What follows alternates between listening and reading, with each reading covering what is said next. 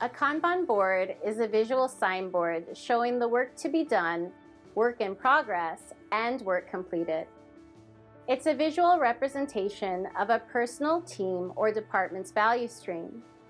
Kanban boards can be mapped out on a whiteboard, wall, or in dedicated Kanban software. Why use a Kanban board? The purpose is to give team members the ability to self-organize without continuous supervision.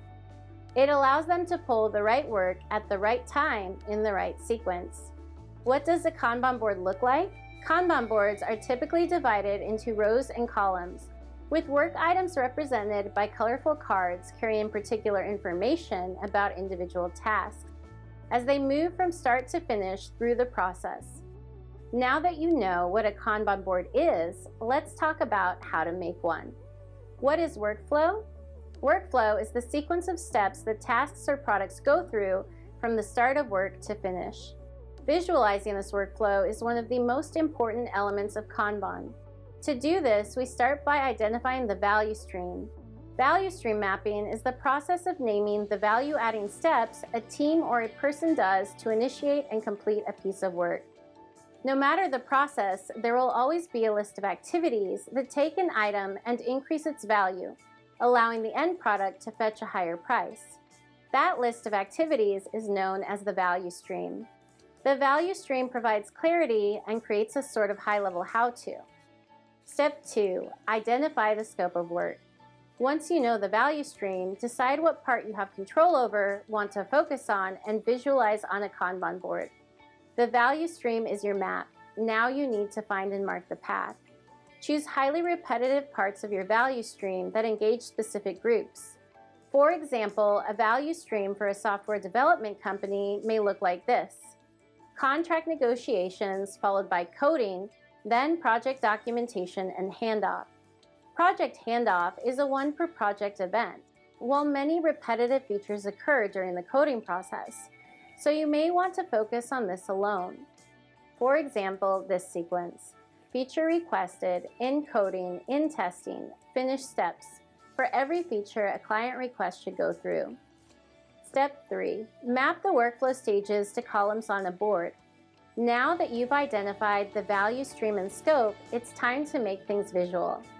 Next, get a board. It could be a wall, whiteboard, or an electronic-style Kanban board.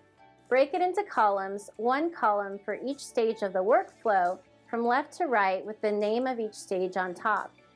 If the process is the same, but you have separate teams, introduce swim lanes horizontally on the board. Now you have the foundation of your Kanban board. Make sure it's in a place that everyone can see. Step 4. Define types of work and what done means for them. Are these physical products, generic tasks, or a mix? Do work items need approval or follow set standards? What conditions must be met for work to be considered done? Once you've identified these, assign a color for each type of work.